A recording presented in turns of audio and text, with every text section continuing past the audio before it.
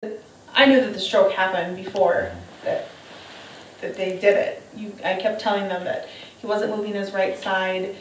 I knew something was wrong, and I think the worst part, I know the worst part wasn't the strokes. It was that they told us he was going to die. You know, they said that he'd be brain dead by that Friday, and so for us it was like, I don't know, imagine your worst day of your life. Absolutely. Then times 100. It absolutely was. Yeah. I don't know how, but it's never really, it hasn't deterred him at all. I mean, my dad got him this cane yesterday, this walking stick. And first thing, Colin's like, all right, let me try it. So he's walking around, he's using it around the house. We do have rules. What's the number one rule? Don't hit people. Don't hit people. Especially? Don't hit people, especially who? Me? No. Your brother. Oh. I know how you are. But he takes everything in stride. You know, he has his tough days, you know. He asked shortly after, you know, how long is he going to be blind for? We told him, you know, probably forever. Yeah. We don't know for sure, but probably. He had a moment of breakdown with that, and then he's like, all right, let's deal with it. You know, the paralysis was the same way with everything. He said, I'd rather be blind than deaf. Yeah. So I guess when I look at it that way.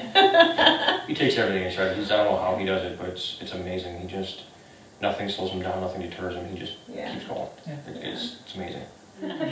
Part of the stroke has brought a short-term memory loss. So schooling right now is a big issue. We're going to have to definitely ease back into it. He's been getting a bit sharper. You know, we do some, like, adding for him is a bit of an issue.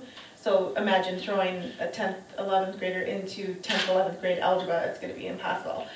So, but the school is willing to definitely work with us. You know, they love Collin there, and so his I don't know what she's called. She's a helper teacher. She's a para. Yeah, she's like the head of the paras there. But she said that she'll move, you know, heaven and earth to figure it out. We'll get him back in there. Because I thought, my first thought was, okay, well, he's blind. Well, now he goes to a different school. He's not going to go back to East. And she's like, oh no, he'll come back here.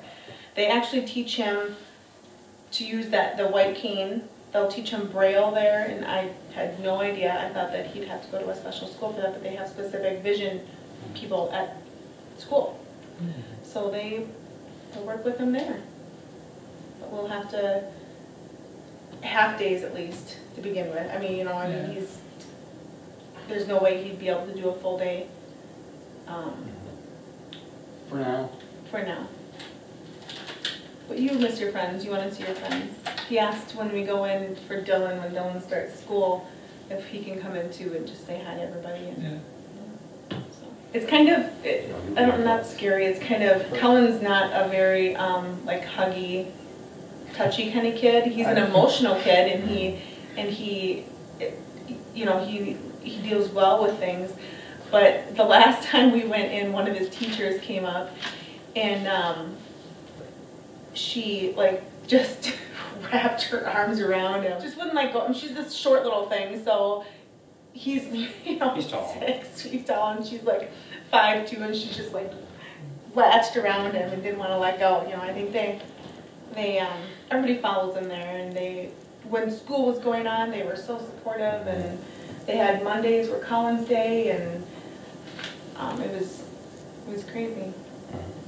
Did little fundraisers at school for Collin, you know. Cookies for Collin. Cookies for Collin was the first one. They tried, Cards. where the cooks made cookies, and then they sold them for 50 cents a piece.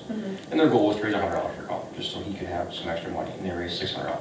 Yeah. So, I mean, little things. I mean, Just on cookies. It's amazing. Cookies are good. And cookies are real good. So, yeah, the school's been tremendous in this whole thing, too. Yeah. They've been phenomenal. You want to say something to the donor family? Thank you. Yeah.